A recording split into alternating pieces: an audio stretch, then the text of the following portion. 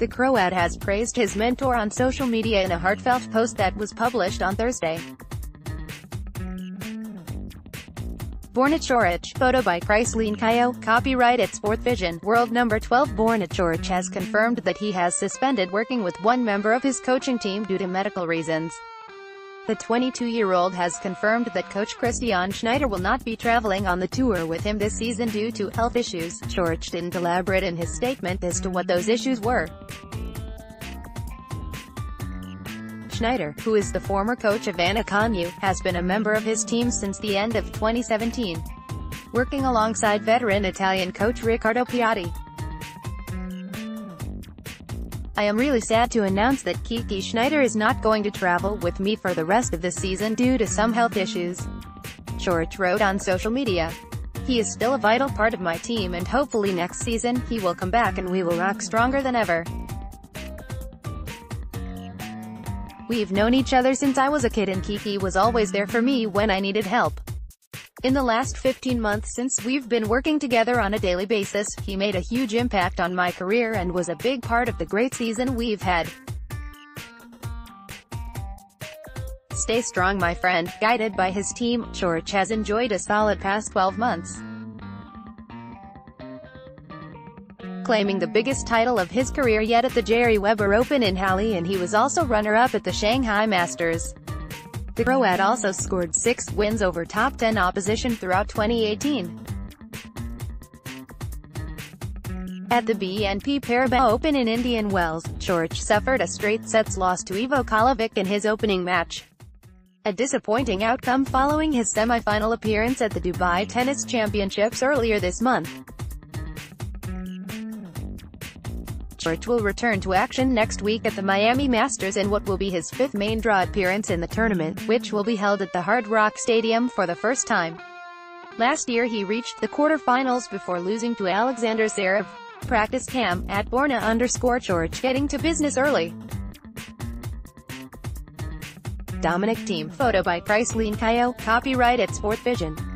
After what has been a rocky start to 2019 for Dominic Thiem, the Austrian seems to have returned back to top form at the BNP Paribas Open. Hampered by illness during the early stages of the season, the world number 8 had only won 3 out of 7 matches coming into the tournament. Nevertheless, Thiem has powered his way into the quarterfinals of Indian Wells without dropping a set. His latest triumph was a 6-4, 6-3 win over tour veteran Ivo Kolovic, winning an impressive 85% of his service points without facing a single break point. I have so much respect from him because he's 40, still competing in the world class. Thiem said of Kolovic, I was curious how the match was going to be. It was my first match against him on the tour. I made 2 breaks in the right moment. On my serve, I was very solid. It was at Indian Wells where Thiem made his debut in a Masters 1000 event back in 2014. Since then, he has achieved an 11-5 win-loss record at the tournament.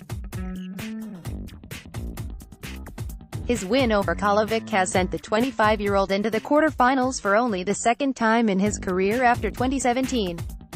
It's pretty unique here with the desert air. Here I played my first ever Masters 1000 event, 2014.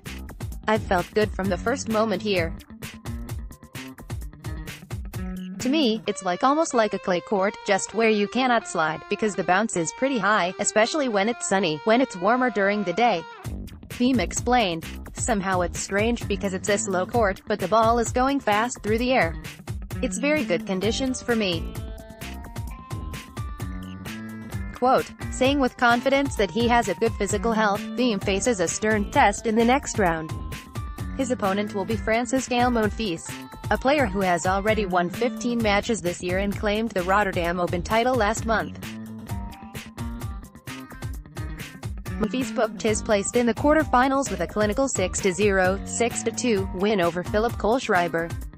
Kohlschreiber was the player who knocked Novak Djokovic out of the tournament. He has had a very good season so far. When Rotterdam played good Dubai. When he's on, I think everybody knows what he's capable of, said Thiem. It's hard to hit a winner against him. He's so fast and he can also put a lot of pressure on you. It's going to be a tough match and completely different, and for sure also great fun. Thiem's clash with Monfils will be the last match played on the premier count in Indian Wells on Thursday. A win will elevate him to the semi-finals of a Masters 1000 for the 5th time in his career, but it would be the first time he has done so on an outdoor hard court. Milos Raonic beat Jan-Lennard Struff 6-4, 6-3 to come just one win away from reaching his 4th semi-final in his past 4 appearances at Indian Wells. Raonic broke serve in the final game of the final set, closing it out when Struff made a double fault. Raonic broke serve on Struff's first service game of the second set. Raonic won 85% of his first serve points and hit 12 aces. The Canadian will face Serbian lucky loser Miomir Kecmanovic, who was leading 6-4 when Yoshihito Nishioka was forced to retire due to a back injury. Karen Khachanov beat John Isner 6-4, 7-6, 7-6. The young Russian player earned the only break of the match in the 5th game to clinch the first set 6-3. Khachanov saved 1 break point in the 4th game and 2 more chances in the 8th game to hold his service games. The second set went on serve with no break point chances until the tie break, where Khachanov cruised to a 7-1 win. Roger Federer eased into the Indian Wells quarterfinal with a comfortable straight sets victory over Kyle Edmund. Roger Federer, at BNP Paribas Open on Twitter. Roger Federer continued his pursuit of title number 101 with a comprehensive 6-1, 6-4 victory over rising star Kyle Edmund at Indian Wells. The Swiss, 37, won his 100th tournament in Dubai last month, and he has taken that form to California this week. As far as the Brit is concerned, it was his first encounter with the 20-time Grand Slam champion, and although he lost in straight sets, he will have learned plenty from the experience. Federer stormed out of the blocks with an easy hold and a swift break to go 2-0 up. Edmund then fought for every point in the 3rd game, but failed to convert any of the 3 break points he earned. The set was gone for the Brit at that stage. The world number 4 broke him again and then comfortably held twice more to wrap it up 6-1 in just 28 minutes. Federer withstands Edmund surge. Kyle Edmund, at BBC Sport on Twitter. Edmund made a much better start to the second set. He played 2 excellent games on serve and stayed with Federer for a while.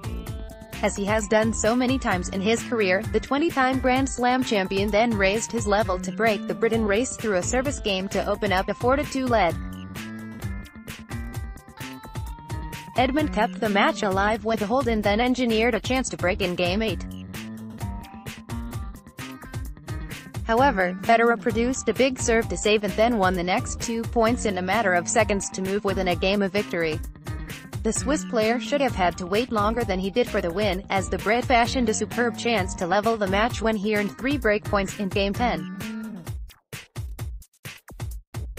Unfortunately for Edmund, he was unable to take any of them, and Federer was not in any mood to give him another chance.